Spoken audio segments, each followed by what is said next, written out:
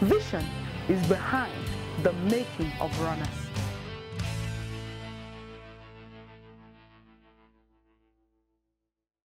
Praise the Lord. I'd like to welcome you to this wonderful Monday, the 27th of May, 2024. Our topic today on the Seeds of Destiny is breaking destiny limiting forces. The Bible says, blotting out the handwriting of ordinances that was against us, which was contrary to us, and took it out of the way, nailing it to his cross. Colossians chapter 2 verse 14. Thought for the day. The blood of Jesus is the answer to every ancestral limitation in life. It has been confirmed that a major limiting force of destiny is the force of one's family background. It is the limiting force from one's history or ancestry, and it must be dealt with for destiny to be fulfilled. When God called Gideon, he gave him the instruction to pull down the altar of his father's house in Judges chapter 6 verse 25. And that night when Gideon went out, he did what God instructed him to do. Many years ago, God's servant prayed for a young man who was stranded. Nothing was working in his life. While he was praying for him, he saw a serpent in a revelation and asked him, "What is this serpent that I see?" And the young man said his father was a local chief in his community. He built a house for a big python. Every morning the python came out of his house to bow for his father and then returned into the house. This demonic python was responsible for the stagnation of this young man's life.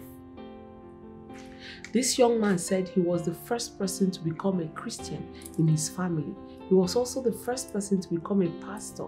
Anyone who dared to become anything would be resisted by that python devil. You see, just like this young man, there are many people whose destinies are being resisted by demonic ancestral forces. Whenever they want to move on in life, they encounter a kind of a resistance and stagnation that they cannot explain. Their lives and destinies appear grounded. But we have good news for you today, that the blood of Jesus is the answer to every ancestral limitation in life. God's servant prayed for that young man and the yoke was broken. In the same way, every ancestral force of limitation resisting your life and destiny is destroyed today in the name of Jesus. You are released to fulfill your destiny in Jesus' name. Amen. Remember this, that the blood of Jesus is the answer to every ancestral limitation in life. What's our assignment today? Number one, make up your mind to prayerfully address the matter of family and generational altars in your life and in your destiny. Number two, use the weapon of the cross, the blood of Jesus and the word of God to pull down any ancestral limiting forces resisting your life and destiny. Praise the Lord.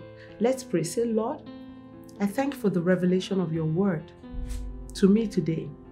I pull down and destroy every limiting altar from my background, limiting my life and destiny today by the blood of Jesus. In Jesus' name, amen. Praise the Lord.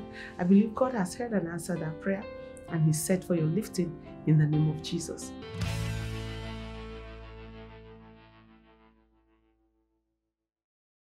We're going to go right ahead and I'm going to pray for you. You need to be born again before you can talk about being free from those ancestral limitations. And you want to do that right now, simply pray this after me. Say, Lord Jesus, thank you for dying for my sins. I know I'm a sinner, I need your help. Please come into my life. Be the Lord of my life. Wash away my sins. Make me a new person.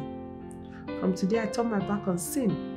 I'll live to please you, Lord. In Jesus' name, amen. Praise the Lord.